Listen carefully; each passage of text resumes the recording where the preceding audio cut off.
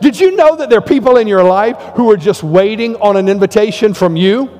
We're here to help bind up the brokenhearted. We're here to point them to the liberating freedom that only Christ can bring in their life. You and I need to be out there in the highways and hedges, compelling them to come in, letting them know how important God is, how much Christ loves them, how He can change their life. So we're not on display around here. We're being discharged from this place. We're being deployed for God's work to move out of here. What we learn here, we take out there. Be that somebody who keeps trying.